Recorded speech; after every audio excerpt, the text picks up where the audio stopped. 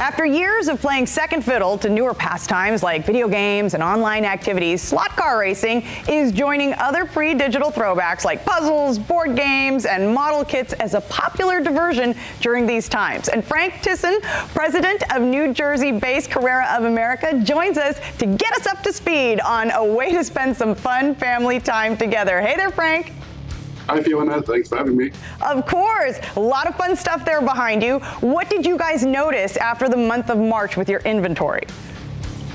Yeah, that was quite an interesting development. So while we have seen returning interest in slot car racing in general over the last couple of years, then March hit and everybody was stuck at home.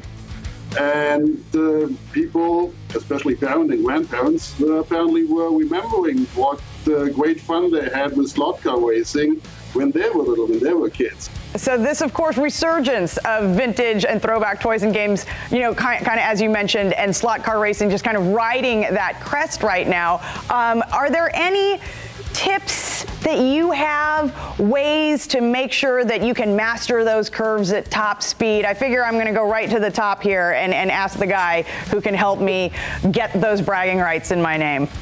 You have to get a feeling for it. But that is fun of the game, is the learning curve, how to master it, get the experience, know exactly when you have to accelerate and when you have to slow down in the curve so that your car doesn't become a plane. But that's unless you wanted to, unless that was your goal, you wanted to launch it off that track, right? Yeah, and that's also fun of the game. So, and you want to drive over a jump, you want to get it as far as possible. And there are points where you can crash the cars into each other. And we all know how kids play. And as an adult, you might say, oh, you don't want to crash.